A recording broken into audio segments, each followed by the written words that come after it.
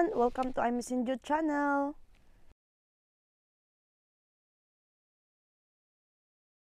Ngayon, meron akong ganito. Anong ilalagay ko dito? Tsan, tsan, tsan! Papasok na ako dito sa aking glass house. Ano ang gagawin ko? Ang gagawin ko ay mag-harvest ako ng aking mga kamatis. Nakikita nyo naman ang aking mga kamatis. Ang mga kamatis-tis. Ayan, ayan, ayan. Ang kamatis ni Aimiesen. Ang kamatis ni Aimiesen. Aming bunga. Lalalalalalalalalala. Maliliit yung kamatis ko this year. Hindi katulad last year talaga. Grabe, ang lalaki. Wala kasi nakasulat na pangalan nung binili ko kaya ito talaga yung yung kamatis ko this year. Ang cute cherry tomato. Ayan, ayan, ayan. Ang kamatis ni Aimiesen. Ayan, ayan, ayan. Mag-harvest na si Aimiesen ng kanyang kamatis dito sa glass house. Samahan niyo ako, mga manokers ko. Mega shout out pala sa mga manokers at duckers ng mangunguma sa Europa. Ayan, ayan, ayan ang ating mga kamatis. Ang cute na pa oblong-oblong. Siyempre mag-harvest tayo. Samahan niyo ako. Ayan. Ayan, kunin muna natin itong dito.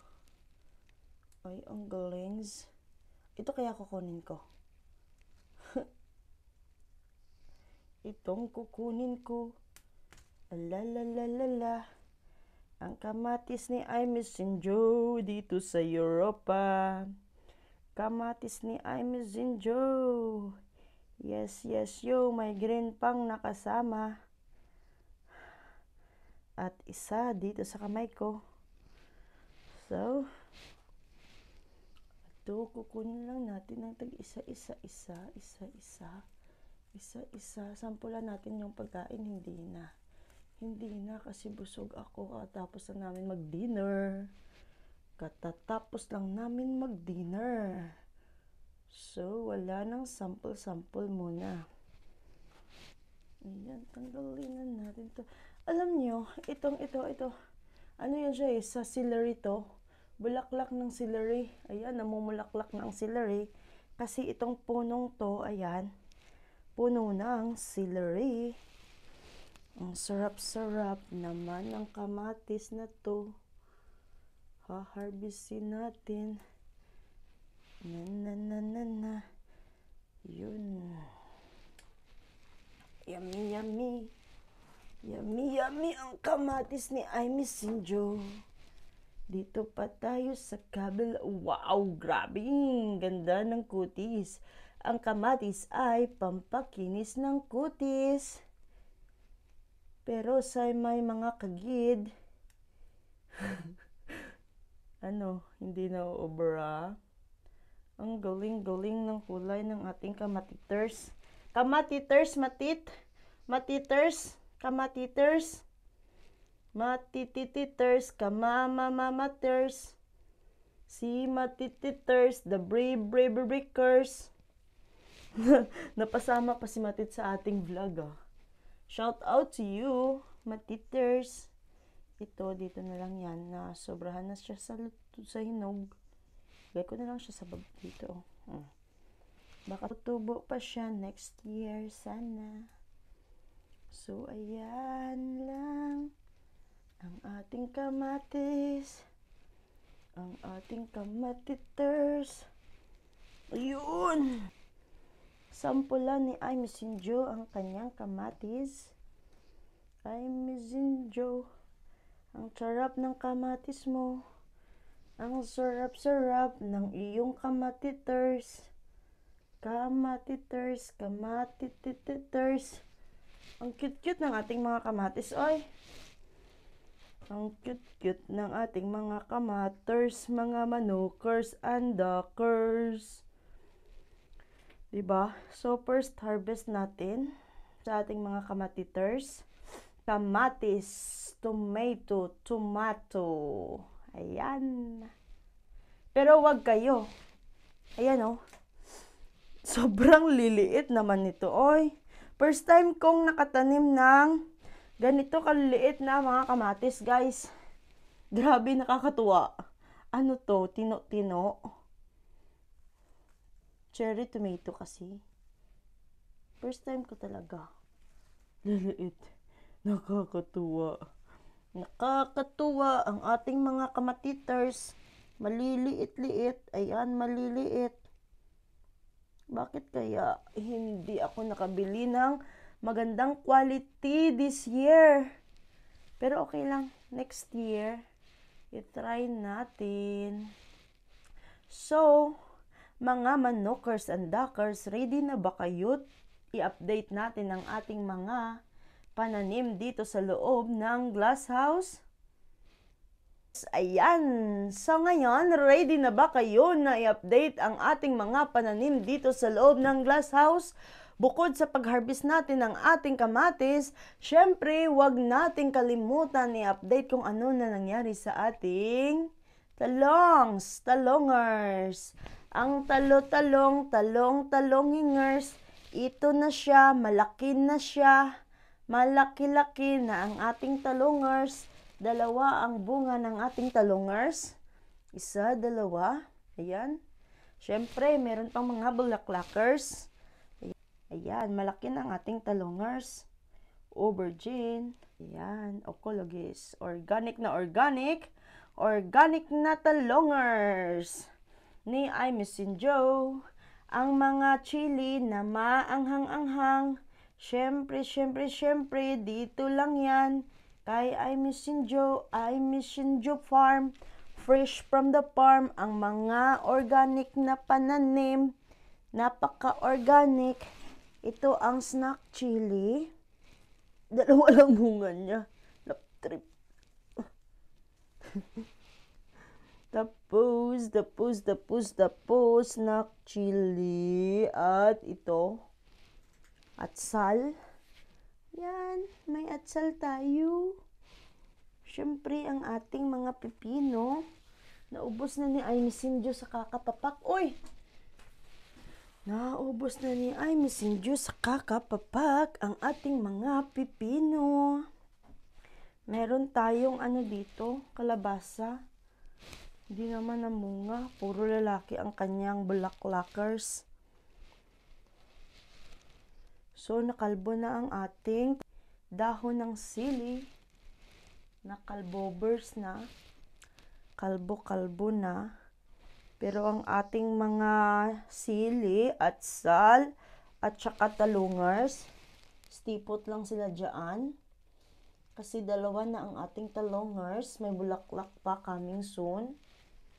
At marami pang ibang bulaklakers.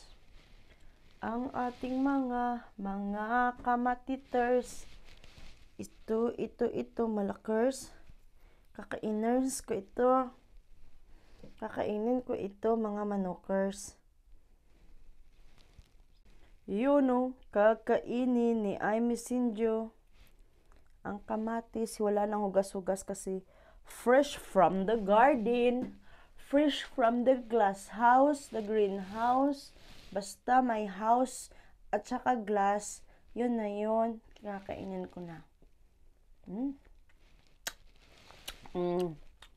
Sarap. Sabi ko hindi ako kakain kasi busog ako eh. Pero nakakatakam ang ating fresh, organic na kamatis. Kamatiters. Ni matiters. Sarap. Grabe. Sarap. Ang aso ko na si Leke. Come here, Leke. Min sude, smoke on.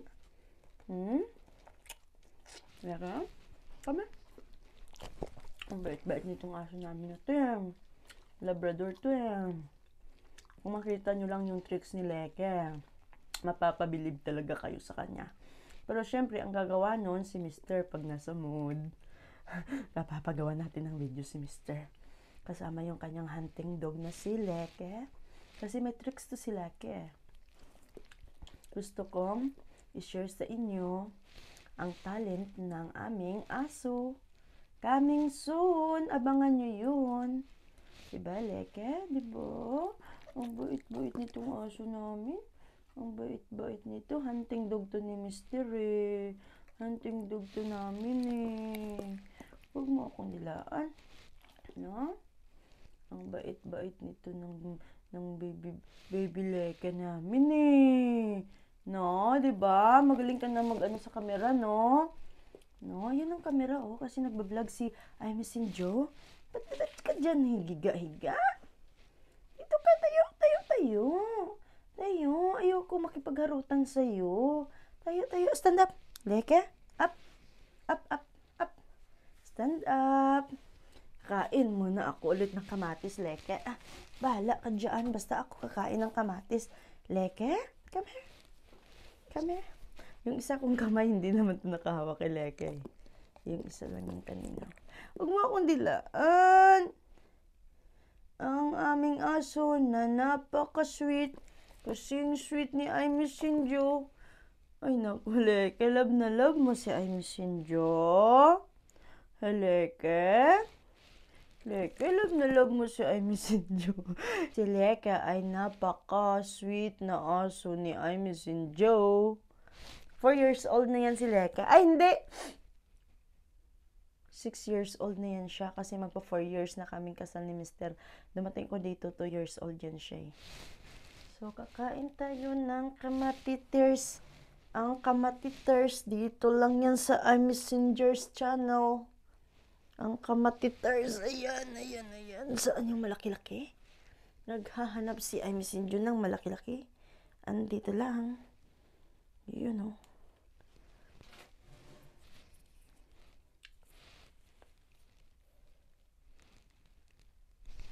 Ugasan natin para sure ball. Baka mamaya. Panais. Ganyan lang yun, oh.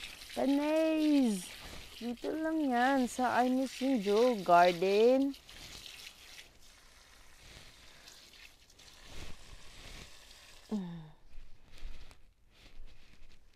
Siyempre, dito ako kakain sa loob. Ha!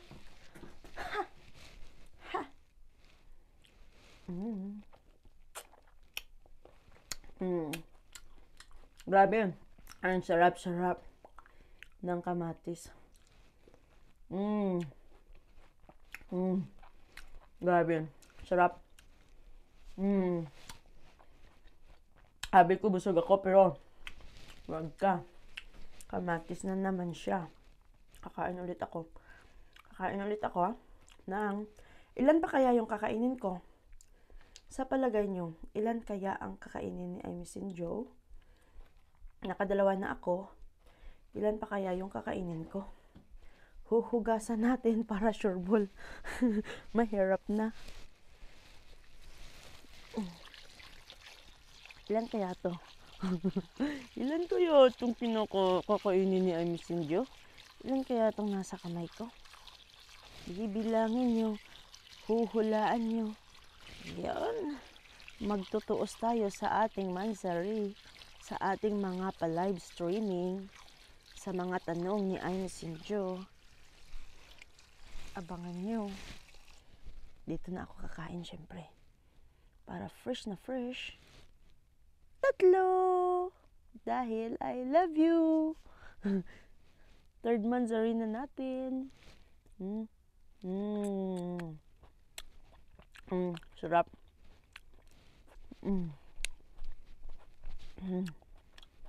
Grabe. Ang sarap. Sobra.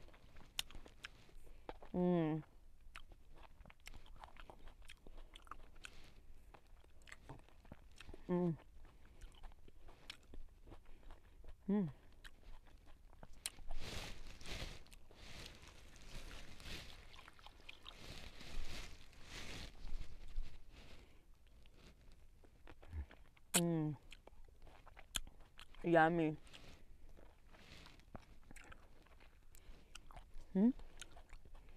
Kamatis. Ang tamis.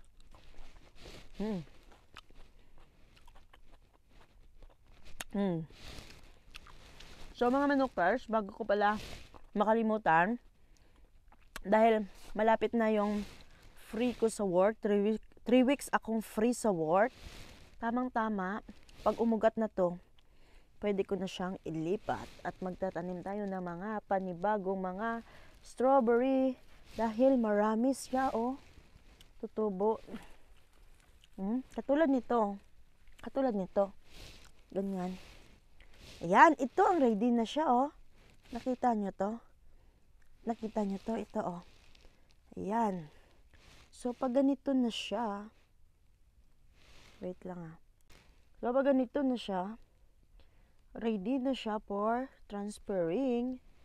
Pwede na nating ilipat ito. Kaya, madami tayong ililipat na mga strawberry na bago, oh. Ready na. Gugupit-gupitin para ilipat turns natin sa, ayan, oh. Ayan. Madami tayong strawberry na itatanim. Ay.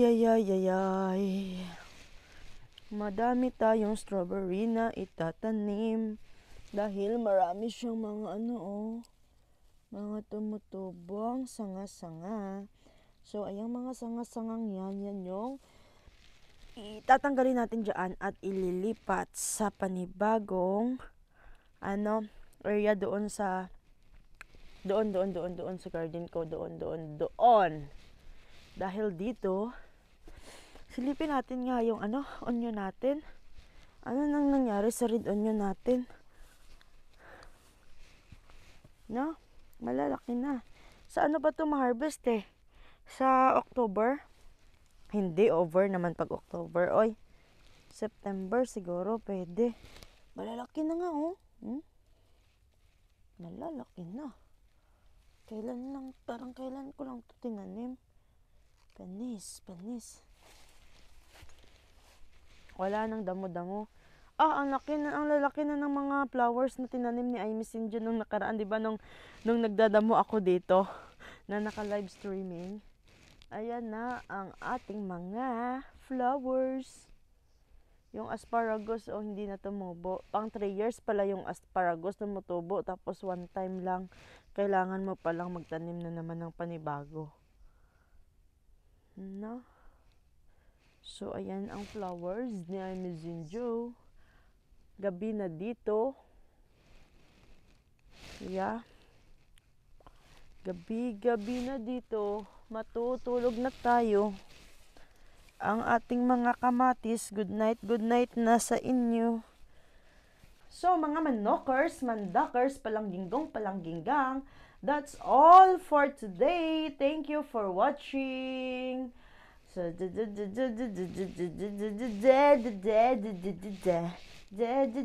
don't forget to subscribe, syempre. Yun, ang mga bulaklak na ang mga kamatis na maliliit-liit. That's all for today. Thank you for watching. Don't forget to subscribe Aimiesen channel. Thank you. Bye.